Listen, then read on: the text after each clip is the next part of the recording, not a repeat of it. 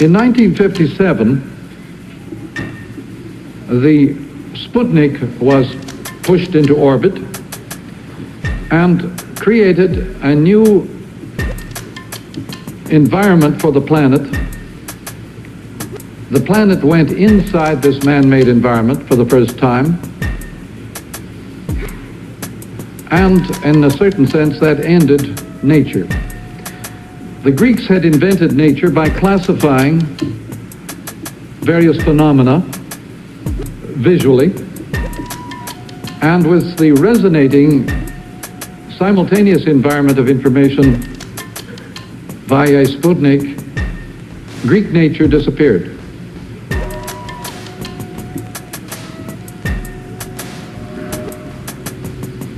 When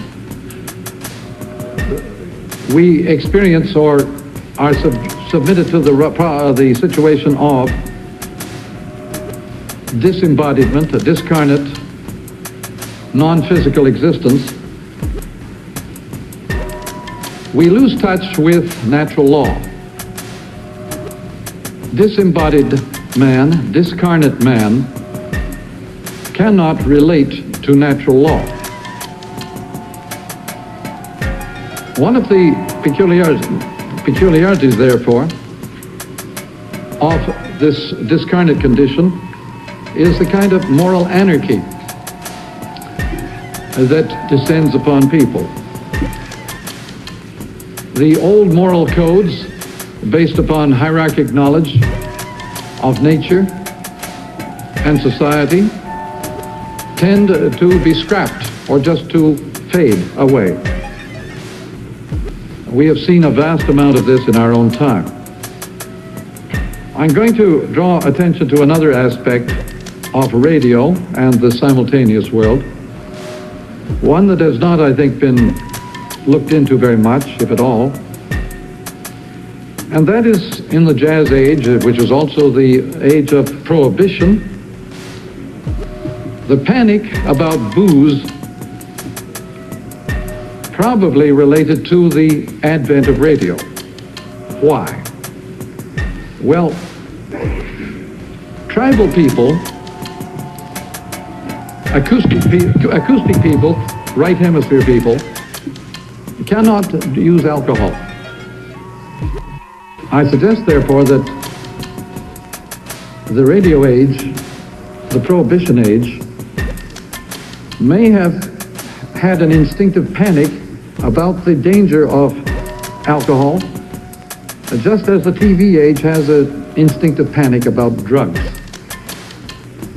Television is a very powerful drug.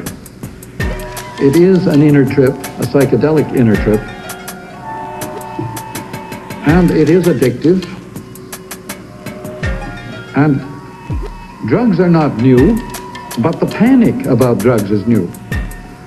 In the 1920s, booze, there was no more booze than there ever had been, but the panic was new. One of the peculiarities of television as an experience is that it immobilizes the motor muscles of the eyes. This is one of the reasons for sleepiness in presence of TV. And its soporific qualities relate to this fact that the motor muscles do not respond to the flow. You are the screen in television, you're not the camera, you are the screen. The energy flows into you and into your eyes, and the energy flows so quickly in milliseconds that the eyes do not have any opportunity to respond by muscular movement. It's quite different with film. With 24 frames a second, the eyes do have an opportunity to respond muscularly, but not with TV. And so, one of the peculiar problems of TV, and it's as natural as the effects of, say, radioactivity on people who don't know the properties of radioactive material. One of the problems of TV, therefore, is in immobilizing the eye muscles, it makes reading very difficult. the TV child who is negligently exposed to large quantities of television has trouble concentrating and moving his eye muscles. There are fortunately people who know the kinds of exercises necessary to correct this physical defect resulting from TV viewing. There are specific exercises. One of the most effective exercises against this immobilizing is the trampoline, because the trampoline permits the eye and the head and all the muscles of the body to exercise in a variety of patterns. Another strange sidelight on this matter is the fact that learning disabilities are 90% male and only 10%, if that, female. Why should television have this adverse effect mainly on males, boys? Well, the answer there is not too hard either. Because girls have a series of exercises connected to anywhere from skipping to sewing to cooking to cosmetics, a series of exercises which require rather delicate muscular adjustments, whereas hockey sticks and baseball bats are not much help in energizing the motor muscles of the eyes. And so the boy's physical exercise life is rather unable to help him to correct the effects of television.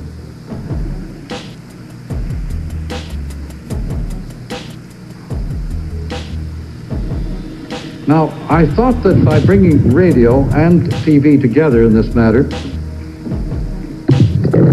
it might throw a little more light from one to the other, just as these two hemispheres act reciprocally as figure and ground. When one is figure, the other is ground. When one is ground, the other is figure. And this interplay between media helps one to understand. But boys who find their IQ ratings way below the girls, find their ratings in the class room very adverse, naturally tend to get pretty mad, because it has nothing to do with intelligence.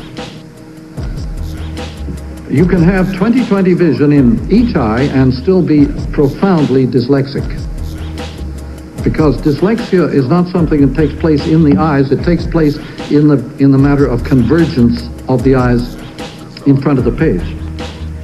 Dyslexia is a problem of convergence and has nothing to do with vision.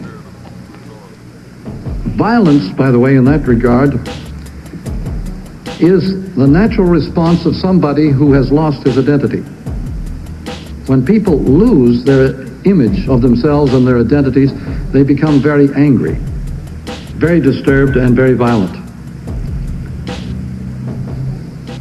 The violence of this generation is, I think, prompted by loss of identity.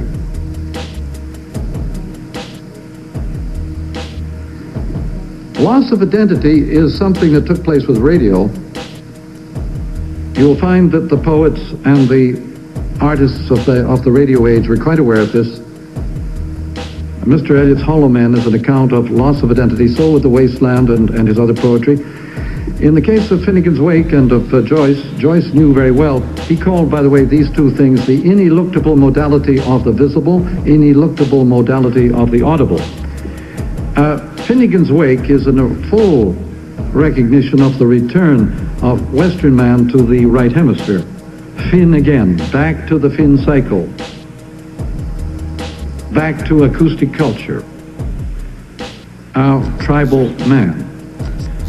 But this violence is everywhere in our entertainment, and I don't think that violence in entertainment should be taken as literally a consumer item. It has a hidden ground, again, of loss of identity.